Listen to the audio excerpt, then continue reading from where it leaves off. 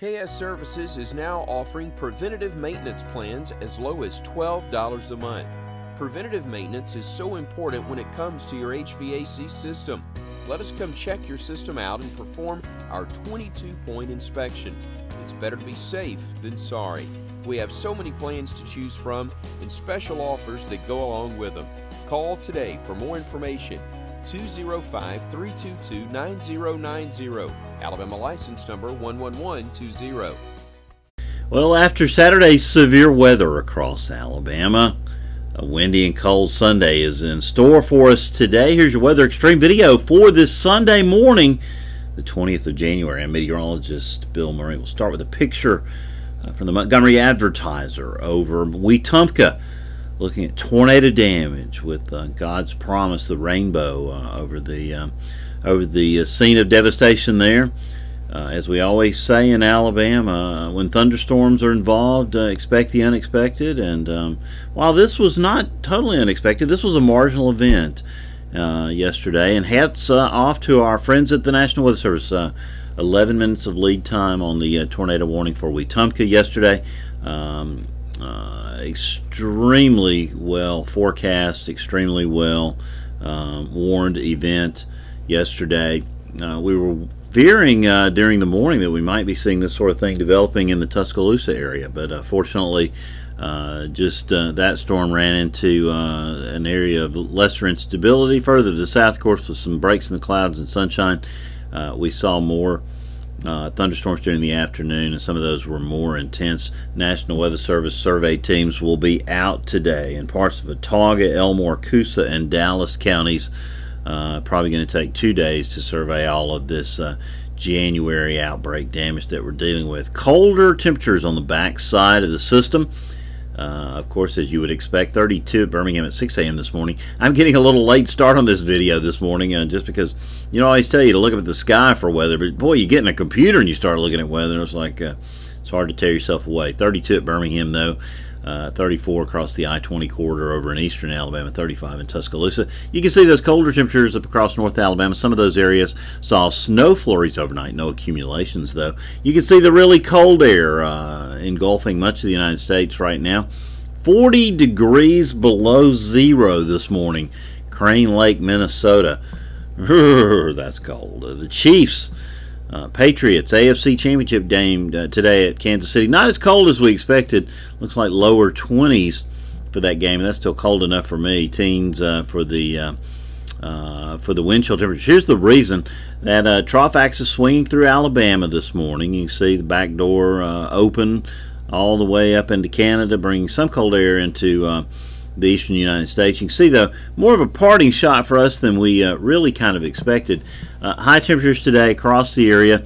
Tuscaloosa may see 40. Places like Demopolis, lower 40s down through Montgomery in the US 80 corridor, calling for middle to upper 30s across central Alabama, lower to middle 30s across North Alabama. Parts of northeast Alabama, up around the radar up there in High Top in North Alabama near Huntsville, over into parts of Jackson County may not get above freezing today. Now, we've got an eclipse tonight, a total lunar eclipse. Starts somewhere around 10:40, I believe.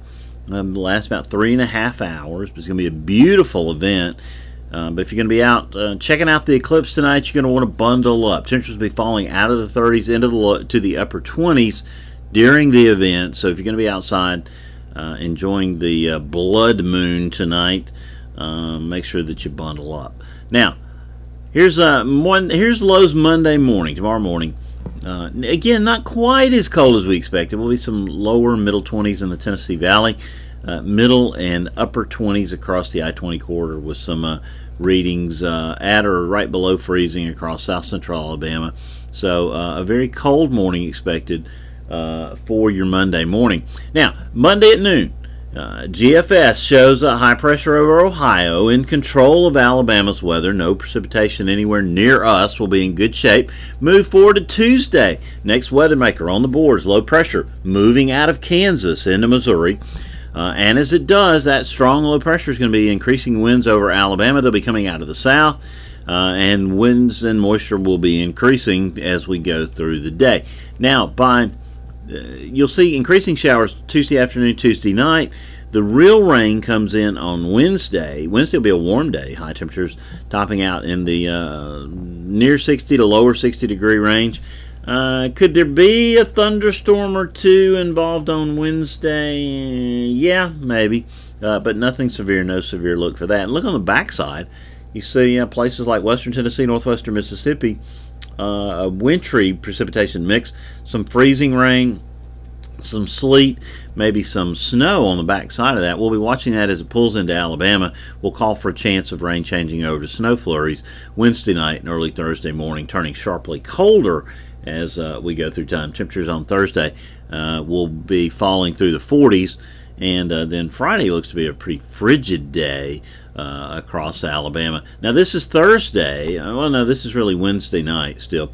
06Z Thursday, which would be midnight Wednesday night, showing those snow flurries continuing into central Alabama. We'll be watching that system.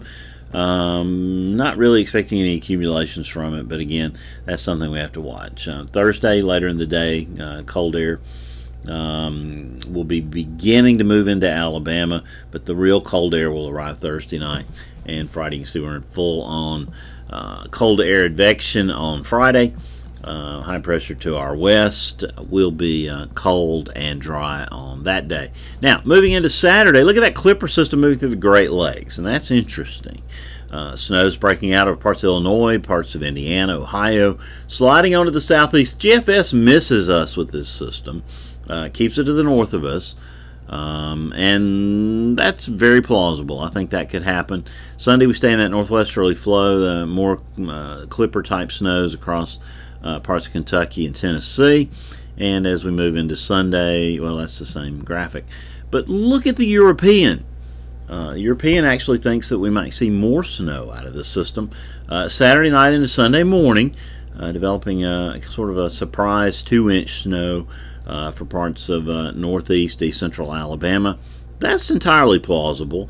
Not a forecast, it's just model data at this point, but it's something that we're going to watch. We do have snow in the official forecast. I didn't have to tweak Scott's forecast this morning. It's nearly perfect. But that wild card will be next Saturday night and Sunday. Here's temperatures on the roller coaster from the GFS, showing us having a hard time getting out of the 30s today. We'll be in the 40s tomorrow, maybe back into the low 50s on Tuesday. We'll see lower 60s on Wednesday, and then back off the other side again, 40s on Thursday. Probably don't get above freezing, or at least out of the 30s on Friday. A little warmer on Saturday ahead of that system, but falling temperatures, and we probably stay below freezing again next Sunday. But then we start to warm up again. Let's go out in time. This will be Tuesday night, the 29th. Our next weather maker out there, showing a chance of rain for Alabama coming in here on Tuesday night, the 29th. And rain has been the story. This is the last 30 days from the NOAA weather.gov site, showing a large part of central Alabama picking up 6 to 10 inches of rain over the past 30 days. Some places there, parts of Walker, southern Coleman, northern Jefferson County, over 10 inches of rain. So as you can see, it's been wet. And this shows up in the 90-day precipitation series across Alabama here at Birmingham. Starting around November 1st, we turned wet, and it's been an increasing set of wet weather systems since then. Now running some 6.5 inches of rain above normal, even before yesterday's inch or so that we picked up across much of the Birmingham metro area. Now, voodoo territory, moving out to the end of the month.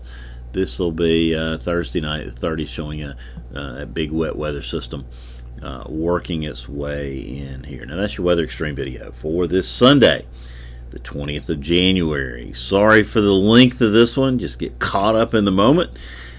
So if you enjoyed these maps, go outside and take a look at the sky, because as you look up, you'll always have something fun to look at.